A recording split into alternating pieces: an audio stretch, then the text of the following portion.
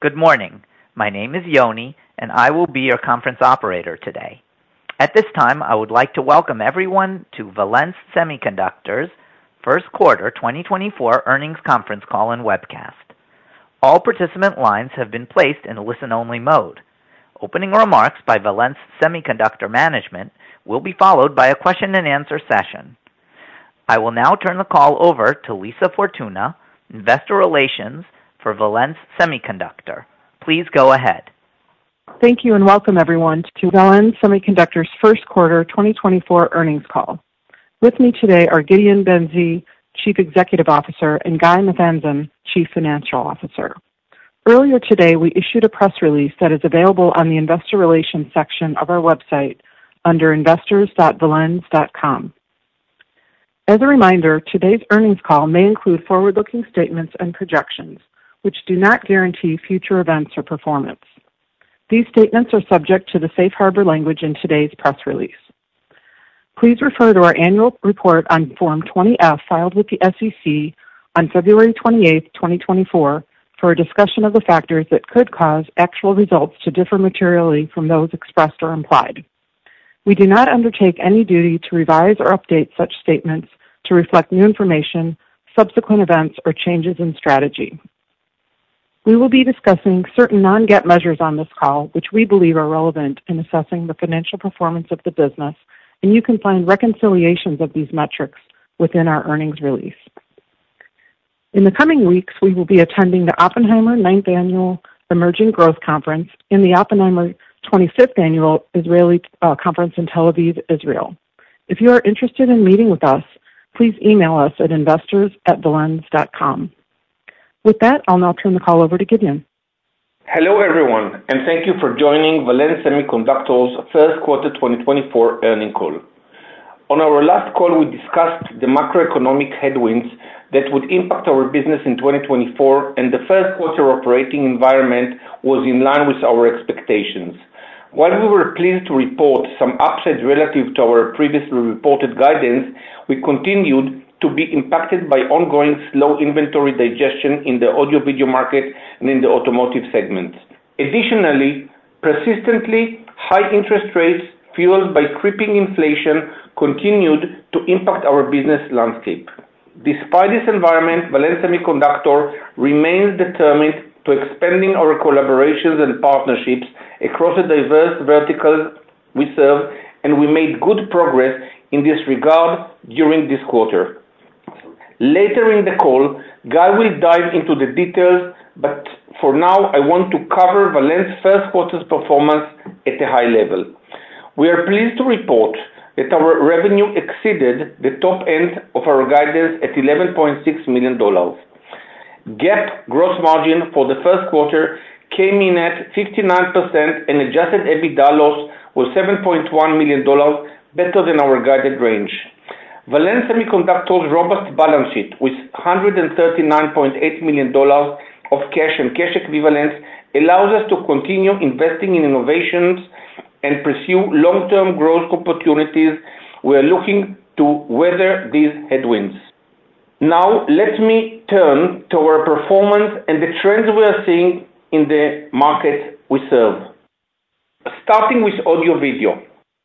As we discussed last quarter, our ongoing investment in expanding our presence within multiple verticals of our audio-video market enables us to capitalize on positive long-term trends thanks to the opportunities presented by the latest product additions to our portfolio.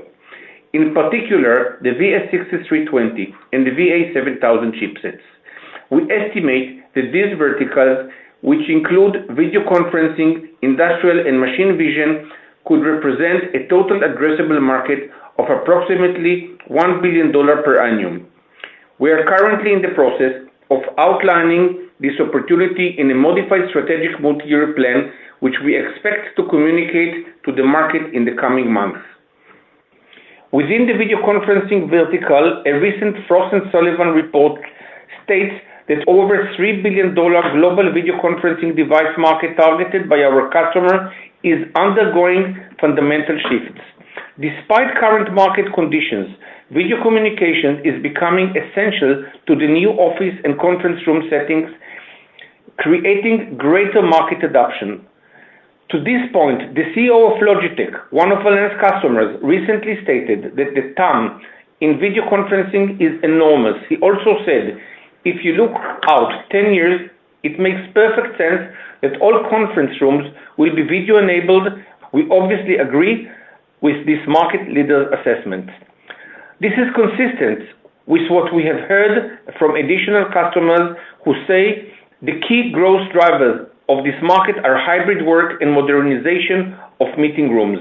There is growing demand for multi-camera rooms with higher attach rates of accessories and rapid innovations of AI in camera technology that enhances the meeting experience. Of course, many of these Pro AV devices require high-performance extension. Valens solutions are ideal for delivering a seamless plug-and-play user experience for hybrid environments and multi-camera rooms. As the global video conferencing device market continues to grow, so will the need for our robust connectivity solutions. An example of how we plan on capturing the value of the increasing global video conferencing market is our VS6320, a first of its kind USB 3.2 high-performance extension solution. The VS6320 is a game changer in the market, solving connectivity problems that exist for current technologies with a combination of multi-gig bandwidth and long-reach USB extension, enabling new use cases. We are very proud and have great expectations from this new welcomed member to our chip family. We introduced the VS6320 in Q4 2023, and since then it was already designed into over 30 products, and the interest from additional customers continues to build for this chipset. We anticipate multiple announcements and product launches as early as the Infocom International Trade Show this June. We're excited to see the initial backlog and expect sales to further ramp up during the second half of 2024. The VS6320 also has applications above and beyond video conferencing, and we expect to see the chipset to begin powering innovation in multiple markets. Moving on, as you are all no doubt aware, there is a rise in the use of AI across industries. For many applications, especially those requiring high-resolution, real-time video and data aggregated from multiple cameras, a high-performance connectivity solution is often required. Valens connectivity solutions have the potential to play a pivotal role in facilitating the adoption of artificial intelligence across multiple industries. An example of this is our collaboration with Taiwan-based AI image processing company iCatch Technology, which aims to introduce a multi-camera solution based on their SoC and Valens VA7000 chipset for the video conferencing and machine vision markets. With our VA7000 chipsets, we enable a robust, high bandwidth, zero latency connectivity infrastructure, enabling real-time video processing and decision-making that is required for enhanced AI applications today. iCatch also plans to launch an AI-enhanced multi-channel surround view monitoring system for the automotive industry using our A5-based VA7000, which further underscores the versatility and impact of our high-performance technology across different sectors. Moving to automotive. Overall, our automotive business is stable. As you know, our first-generation VA6000 chipsets are used in Mercedes-Benz infotainment and telematic systems. 2023 was our first full year of selling into a broad range of Mercedes-Benz models, including their EV models. Between the fourth quarter of 2023 and the first quarter of 2024, we saw a reduction in revenues in our automotive business due to inventory digestions. With our asymmetric VA7000 MIPI A5-based chipsets, we continue to make encouraging progress in various evaluation processes. Last month, we announced a significant milestone in our collaboration with Sony Semiconductor Solutions Corporation as we jointly completed EMC and interoperability testing of a multi-vendor A5 link. Ideally, this will lead to a mature Sony A5 integrated image sensor that is compatible with our VA7000 deserializer chip. In addition to deepening the collaboration between Valens and Sony, one of the top 3 automotive sensor suppliers in the world, we are announced that we are developing an 8-megapixel A5 camera module of ADAS system that will be prepared in the coming months. At CES earlier this year, we continue to see the strong interest in our innovative technology from the automotive market. During the quarter, we invested in following up on new and interesting opportunities which resulted from our demonstrations at the show. Nowhere was this more apparent than in our EMC shootout, where our VA7000 A5 chipset outperformed competing proprietary extension solutions. Our chipset was able to withstand around 20 times more noise than competition. As the industry is evolving and the OEMs are pushing to integrate more sensors at higher resolutions with increased bandwidth requirements, the fragility of the links require high-performance connectivity. Keeping a resilient link between a camera and an SoC is crucial for guaranteeing ADAS performance and passenger safety. This MIPI A5 ecosystem was further strengthened this quarter by our partnership with Black Sesame Technologies to enable the integration of A5 connectivity into their autonomous driving platform and later into their cross-domain computing platform. Leveraging the VA7000 chipset, Black Sesame Technologies will offer and support the A5 connectivity standards for its automotive OEM and Tier 1 customers. Black Sesame Technology is a leading automotive-grade computing SoC and SoC-based intelligent vehicle solution provider. According to their co-founder and president, Black Sesame decided to move forward with these implementations because of the significant interest they see for MIPI A5 connectivity both within China and around the globe. Of course, we also continue to work closely with Intel Foundry Services on developing the next generation of our A5 compliant chipsets for the automotive sector. We announced our strategic collaboration with IFS earlier in the first quarter and are proud to be partnering with one of the most important innovators in the industry. During the first quarter, we also announced our latest chipset innovation, the VA700R, engineered to address critical visibility challenges faced by truckers on highways. This groundbreaking solution offers a combination of bandwidth and link distances, enhancing both surround view and rear view visibility. Our VA700R chipsets can serve as the fundamental connectivity infrastructure, empowering automotive OEMs and Tier 1 suppliers to forge future innovations. The VA700R sets the stage for a new era of advancement in the trucking industry to assist drivers in navigating challenging conditions, including significantly compromised visibility. With the robust capabilities of our chipsets, tracking safety and operational efficiency stands to be significantly enhanced.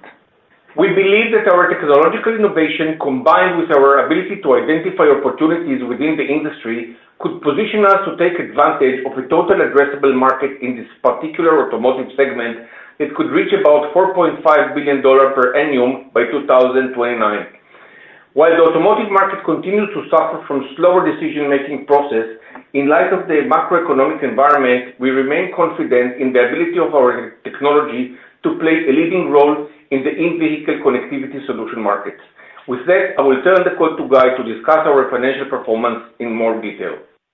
Thank you, Gideon. I will start with our first quarter 2024 results and then provide our outlook for the second quarter. Starting with our first quarter 2024 results. We achieved quarterly revenue of $11.6 million above the high end of the guidance range compared to $23.9 million in the first quarter of 2023. First quarter 2024 gross profit was $6.8 million compared to $15.8 million in Q1 2023. First quarter 2024 gross margin was 59.0% compared to 66.1% in Q1 2023. Non-GAAP gross margin reached 62.0% compared to 67.2% in Q1 2023. The change compared to Q1 of last year reflects lower total revenue, which resulted in lower fixed cost absorption, evaluation of certain costs of inventory, and a larger share of automotive revenue compared to audio-video, which has much higher gross margin. Operating expenses in Q1 2024 totaled $18.1 million, compared to $22.9 million in Q1 2023. Research and development expenses accounted for 56% of the Q1 2024 operating expenses, coming in at $10.1 million, compared to 61% of the Q1 2023 operating expenses, or $14.0 million in Q1 2023. SG&A expenses were $8.0 million, compared to $8.9 million in Q1 2023. Turning to net loss and adjusted EBITDA. Q1 2024 GAAP net loss was $10.0 million versus a $5.4 million net loss recorded in Q1 2023, and adjusted EBITDA in Q1 2024 was a loss of $7.1 million, compared to a loss of $2.9 million in Q1 2023. GAAP loss per share for Q1 2024 was 10 cents, compared to 5 cents for Q1 2023. Non-GAAP loss per share in Q1 2024 was 6 cents, compared to 3 cents in Q1 last year. The main difference between GAAP and non-GAAP loss per share was due to stock-based compensation and depreciation. Turning to our balance sheet. We ended Q1 2024 with a strong balance sheet, with cash equivalents, and short-term deposits totaling $139.8 million and no debt. This compares to $142.0 million at the end of Q4 2023. Our working capital at the end of quarter was $153.3 million, compared to $158.8 million at the end of Q4 2023. Our inventory as of March 31st, 2024 was $12.5 million, down versus $13.8 million at the end of Q4 2023. We continue to carefully manage our inventories and have effectively reduced them over the last 4 quarters. Now, I would like to provide our guidance for the second quarter. When we reported our full year 2023 results at the end of February, we guided that second quarter revenues would be relatively flat compared to the first quarter. Due to slightly improved customer demand compared to the original forecast, we currently expect second quarter revenue to be in the range of $12.5 to $13 million. We expect Q2 gross margins to be in the range of 52.0% to 52.5%. Adjusted EBITDA loss in the second quarter is expected to be in the range of negative $8.3 to $8 million. Visibility continues to be limited, so we aren't providing guidance beyond the second quarter at this time. However, for the medium and longer term, we remain confident in our growth potential and will be ready to continue to execute our growth strategy with an even broader portfolio designed to penetrate untapped markets and verticals and enable the evolution of AI-based applications when the industry recovers. I'll now turn the call back to Gideon for his closing remarks before opening the call for Q&A. Thank you, Guy.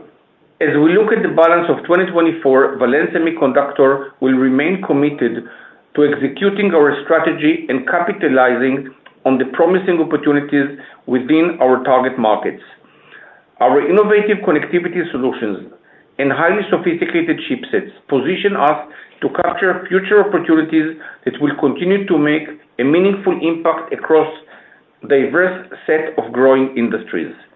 Our strong balance sheet provides us with the flexibility to continue to invest and innovate, and importantly, to navigate dynamic market conditions. Before opening the call for questions, I want to express my gratitude to our exceptional team whose hard work and dedication are the driving force behind Valens Semiconductor. With that, I will now open the call for your questions. Operator? Thank you. Ladies and gentlemen, at this time, we will begin the question and answer session. If you have a question, please press star 1. If you wish to cancel your request, please press star 2. If you are using speaker equipment, kindly lift the handset before pressing the numbers. Please ask your question in a loud and clear voice. Your questions will be polled in the order they are received. Please stand by while we poll for your questions. The first question is from Suji De Silva of Roth Capital. Please go ahead. Hi, Gideon. Hi, Guy. First question's on the AV market for conferencing. I want to know what maybe some early signs of the traction you might see, Gideon, into this very large market opportunity. I don't know, conferencers penetrated, something along those lines, key customer programs, so we can understand sort of how this might track. I know you have a multi-year plan coming up, but just wanted to get some ideas. Thank you, Suji. And that said, you want to ask me the second question now, or you want me to first answer and then you... My second question, sure. It's on automotive, whether the China market with Black Sesame, how that market opportunity differs from a dynamics versus the global market. Okay, great. So thank you for both questions, and thank you and welcome back to our quarterly meeting. And I'll start with the first question. The AV market, which we were playing many years, we are playing in, I would say, the high-end market. And the two new members of our, the two new members in the family, the VS6320, which is a USB 3 extension, and the VA7000, which was taken from automotive, open for us markets which are a lot bigger. I call it, in our call, I said, from being the king of the paddle, we're going to be a prince in a very big lake. And we're very enthusiastic to be there. And let me elaborate a lot more. Think about your room and everyone on the conference room, that they have a television in front of them. And sometimes the camera is still on the laptop, sometimes the camera is on the TV. And if you want another friend to come and join you and to speak to other 2-3 friends, this is what's called huddle room. And we're speaking about 100 million rooms in the world that are waiting for a solution. We have a unique solution here. And not only a unique solution, it's a solution that has really high technological barrier. Like it's one of the chips we're the most proud on our ability to bring to the market. As of the VA7000, we go back to the high-end conference room and the tendency to have more than one camera, because today what happens when you have a Teams call, they'll just stay at home, you see them with all the glory and big faces on the screen, and those who bother to come to work, you see them as small as ants because they are all in the conference room, very remote. And what they want to do is a kind of democratization of the conference room by using artificial intelligence that you see everyone independently, whether he is at home or not at home. And this is done by multiple cameras, and at the end of the day, you need these multiple cameras to be efficient, with high bandwidth, no compression, no latency, because you have to synchronize between voice and people and so forth. It cannot be done with latency and with bad frame rate. And this is exactly where our opportunity is. So actually, we're going from a market which we are very happy to be in a niche, but to a market which is a real blue ocean for us, and we're very excited about it. That's the first question. Tell me if it's okay, and I can move to the second one. Yes, that's good. Yes. Thank you. And about the second one is the Chinese market and Black Sesame. We're all aware of the trade war, and we're all aware that a lot of the Chinese companies try to create some kind of independence, and Black Sesame is one of those companies who try to have a solution, and they have a solution for the ADAS, and ADAS is a very big depender in great quality of data, because you have to aggregate a lot of information from different cameras and radars and fuse them and make fusion at the same time. And companies like Black Sesame, and they're not the only one, understand the dependency in this need. And just I will be a little bit technical, but just for a second, as more the resolution is higher, the more fragile is the line to distortions of electromagnetic and so forth. And the modern cars who are coming just this year are starting from a higher point because they are modern. It's part of, the last entry will come with the more advanced system, and these companies will start with a full resolution. They don't compromise, and will have a sensor that can see more cases of potential accident. And I'll be again a little bit technical. What the distance you need to see a small foot of a small child that you can recognize? It depends on the level of bandwidth of the resolution you have in the camera. You might see it with a 8 megapixel camera and not see it with 4 megapixel camera, and this has a direct connection to what's the bandwidth of the camera. The same with the number of bits per pixel. Will you see through a fog with 8 bits per pixel? Will you see the difference between red and green light? What you easily see with 12 bits per pixel. This is a lot of data. This data is very fragile. The fragility is not linear. Like when you move from 4 gigabit to 8 gigabit, it's more than double the fragility. It's far more fragility. And those companies who are coming now understand it, and they require a very, very stable link, and this is where we are. Hope I answered both, Suji? Yes, you did, Gideon. Thank you very much. Thank you. The next question is from Brian Dobson of Sheridan Capital Markets. Please go ahead. Hi, thanks so much for taking my questions. I guess just to lead off, I wanted to follow up on some of the important inroads you made with large educational groups in Florida. Has this opened up more of the education market to you, and have you received any kind of feedback from other, call it, large school districts? Yeah. First, nice to see you again, Brian, and thank you for your question. Educational market, we're active in this market, and this market has a lot of tendency of what's called B2G, business to government. Business to government has a tendency of the kind of sale we do, which sometimes depends in government and decision that sometimes takes slower. But on the other side, when it rains, it pours. So we are going in this market. Some of the things go faster or actually slower than what we anticipated in the beginning, but we predicted. But the market of education is a very important market for us, and hybrid education is here to stay, and we'll have more and more installation in this world, and we have, I believe, also the right partners for this market. So yes, it is a market that is B2G, business to government, but it's here to stay, and we're a strong believer in the upside we have in this market. And by the way, I would add something. We started in the market with the 6000, but we see great potential with the 6320.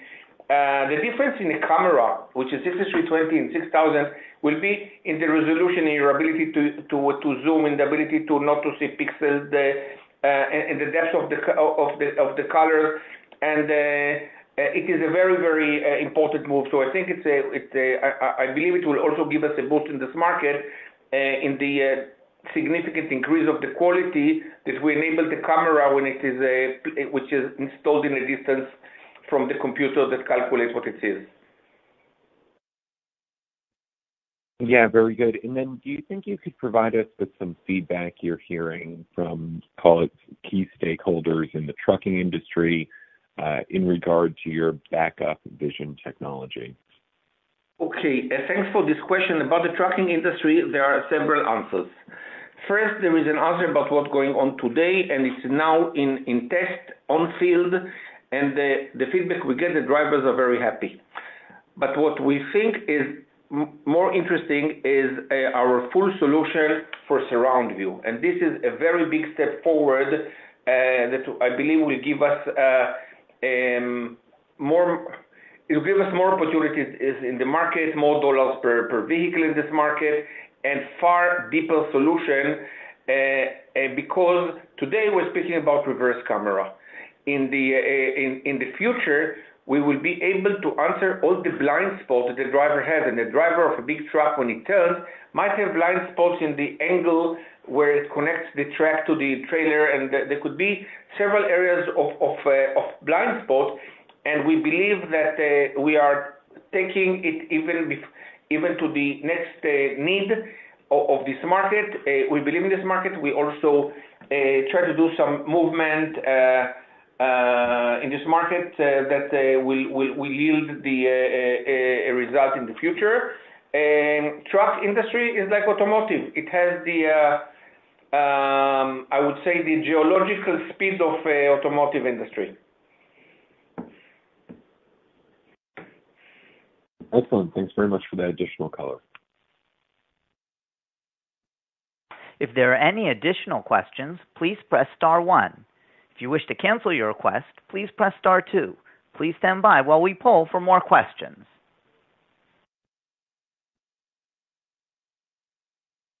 There are no further questions at this time. Mr. Ben-Zvi, would you like to make your concluding statement?